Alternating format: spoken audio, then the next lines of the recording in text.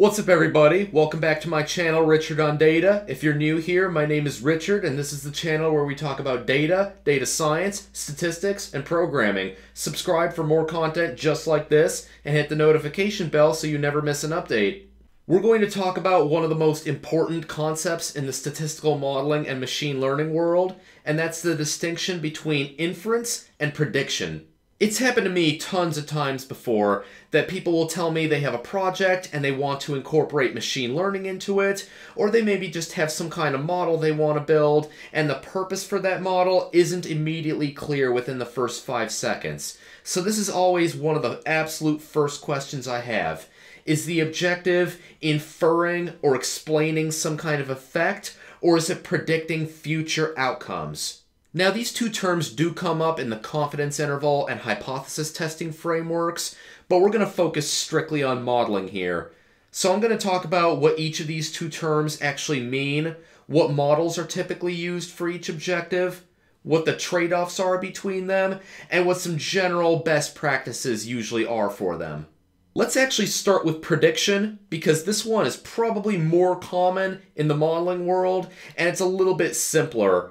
So our goal here is quite simply just to predict future values of some outcome, that is, of some dependent variable. Just as an example, let's take the real estate world. So suppose you're tasked with building a model or an algorithm that predicts what homes on the market are actually worth.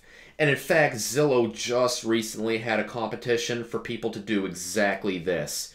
So you come up with some information, things like number of bedrooms, number of bathrooms, amount of crime in the neighborhood, distance from a body of water, amount of square footage, stuff like that. So you end up building a model and you train it based on historical data where you have all that information just based on houses that have sold in the past.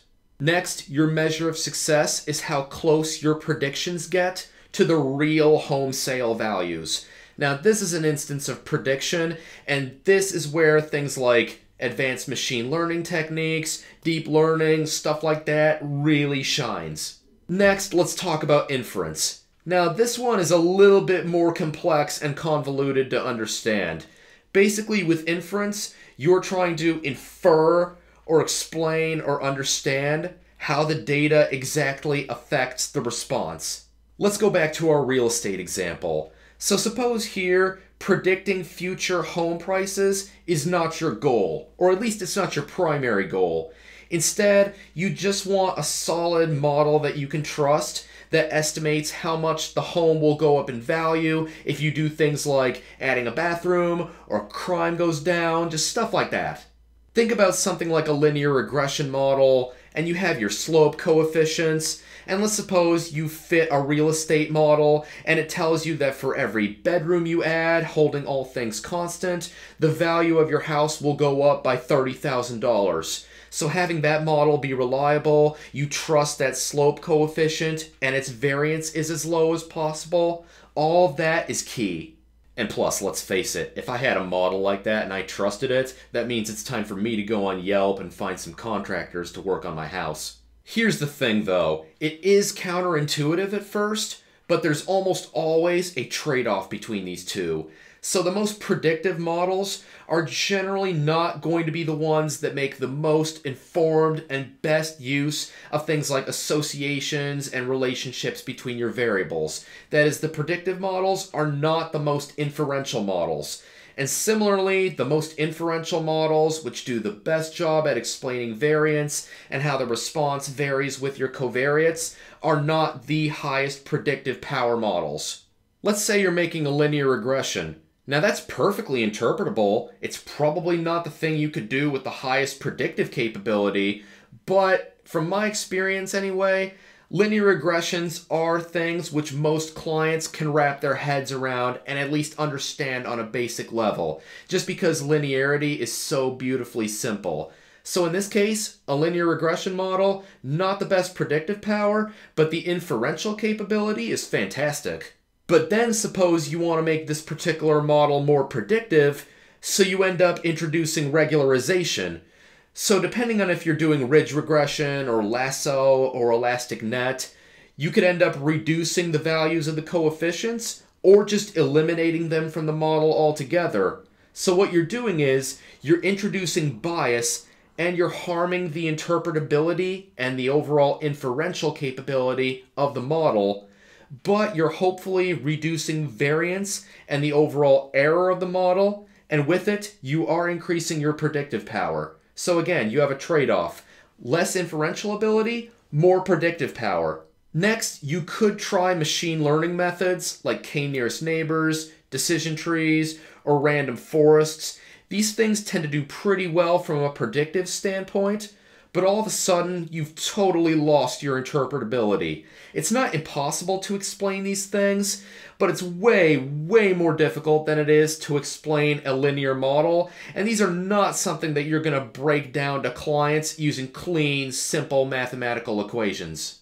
Then lastly, you have neural networks. And when you have a lot of data, these are basically the gold standard as far as predictive power is concerned, but people do call these black boxes for a reason. You've lost all explainability by the time you get to neural networks. Now the question is, what does doing these things actually look like in practice?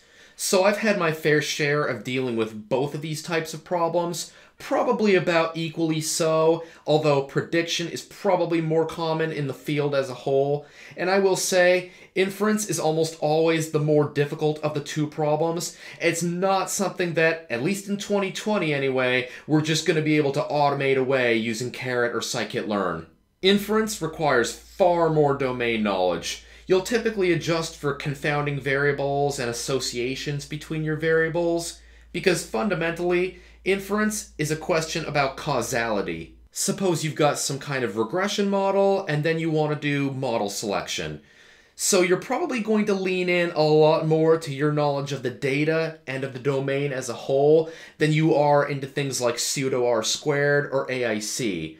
And this could mean you're keeping variables in your model because they're important to the client, they're important to the context of your problem, even if eliminating them could make it look like your model is going to do better. Also, as far as dimensionality is concerned, with inference, interpretability is everything. So you're going to have a natural bias towards simpler and more parsimonious models, and you're probably not going to want to load your model up with a whole bunch of different variables and features if you can absolutely help it. With prediction, on the other hand, there are tons of newer methodologies that absolutely thrive on having lots of data and lots of features. So in that case, dimensionality is a blessing and not a curse. Then also, as I talked about with the regularization example, with inference, you don't want bias introduced into the model at all. With prediction, though, you're probably willing to tolerate some amount of bias if it means that you're going to get substantially less variance and have less error and a better predictive model as a whole. Then suppose you want to validate the model. In the case of inference, things like goodness of fit tests are going to be more meaningful. But with prediction, you're going to want to optimize some metric like area under the receiving operating characteristic curve, area under the precision recall curve, root mean square error, whatever the case may be, optimizing that metric is your target. So summing it all up, these two approaches are very different. What you get out of them is different, the modeling and approach you take is different, but fundamentally the most important thing is inference and prediction are answering two very different questions. So whenever you embark on a new modeling project, make sure you ask that fundamental question. Is this an inference problem or is it a prediction problem? So thanks for watching this video. If you found this helpful, smash the like button. Also leave a comment down below and tell me about what kinds of modeling projects you've done that fall under either the inference or the prediction umbrellas. So until next time, Richard, on data.